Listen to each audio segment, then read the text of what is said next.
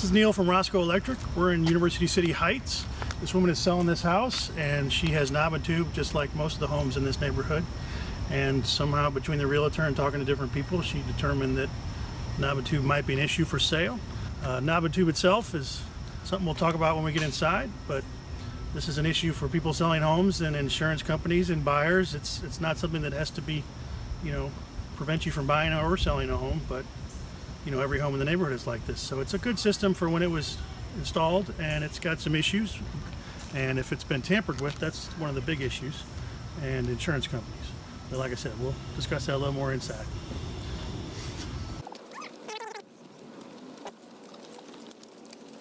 This home's a little unique with the garage under the basement here. Concrete ceiling. And luckily it's an unfinished basement, so the knob and tube is all accessible.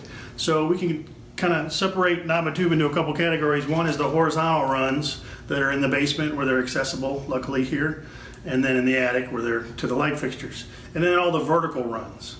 And it's like a central nervous system. So there's old Western Union splices that are luckily soldered inside the walls, and they're all not known to fail. So that part of the system is usually pretty solid. Down here is where sometimes it's been tampered with. So we're kind of doing a great deal of cleanup. This is not my panel. Someone else did this voodoo here. So we're cleaning up stuff that he had ripped out, and you kind of do it piecemeal, a little bit of section at a time, but unfortunately he tore everything out, so we're having to do some analysis. And I can show you a junction box over here that we took care of. So again, we're kind of, doing a job for her where we're go ahead and we're replacing the lights, because the way he'd done the junction boxes like this was kind of poorly done, and the wrong size wire, a couple other things. So we're getting all new wires to the lights and setting her up. And then over here is a good example. So here we are in the corner of the basement where we've run the new 15 amp cable to these junction boxes and replaced the sections of knob and tube and spliced it. So these are the horizontal runs that we replaced. And the difficulty becomes tying into the vertical runs. So this is where the vertical run goes upstairs. Usually the exterior ones are set in masonry, which is even more problematic to replace. So we just splice into it, and we've got a non-grounded system, but this is all new grounded, but we just tie into that and check polarity later if it's not been labeled properly.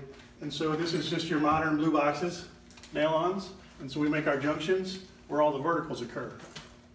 So we're here outside showing you what the knob and tube looks like. It's much nicer out here than the basement. So this is why they call it knob and tube. These are your knobs, these are your tubes. These are all the ceramic things. What these are is when it goes through a wood framing member, it prevents it from having contact with combustible materials. So these tubes need to be intact. So sometimes they're broken or they're slipped out. So you want to make sure that they're covering the insulator between the conductor and the wood. This is the knob that is the support that runs it in all the different places. So this holds that, and this is where it goes. This wire actually looks a little white. This is an early generation that doesn't indicate that it's a neutral or a ungrounded conductor.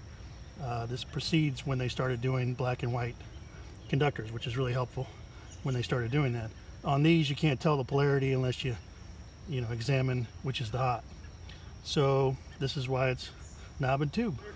This is one of my favorite parts of my job. I get to see a variety of places and people's homes and things that they value, and this is one of the most beautiful gardens I've been in.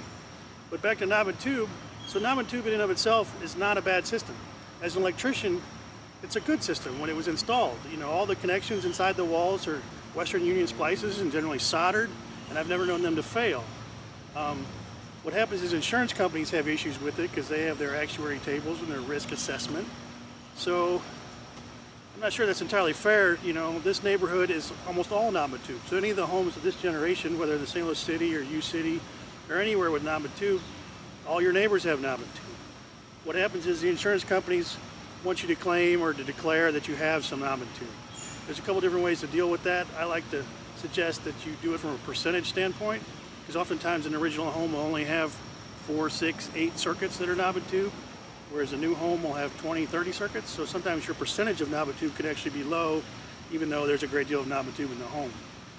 What we do is oftentimes when people get scared enough or for different reasons, we replace the knob and tube that we have access to, because for some reason insurance companies are satisfied that they can't see it.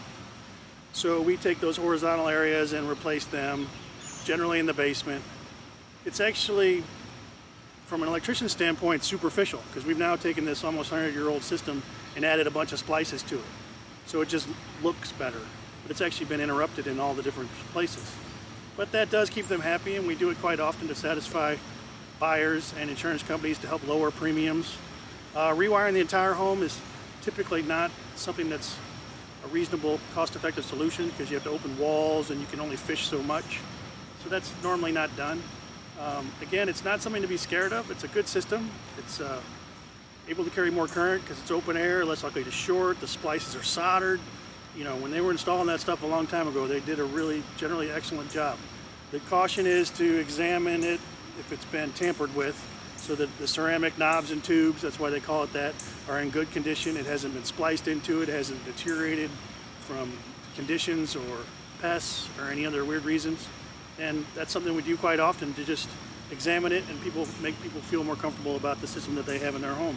But I wouldn't hesitate to purchase a home with knob and tube, or to deal with a buyer or an insurance company.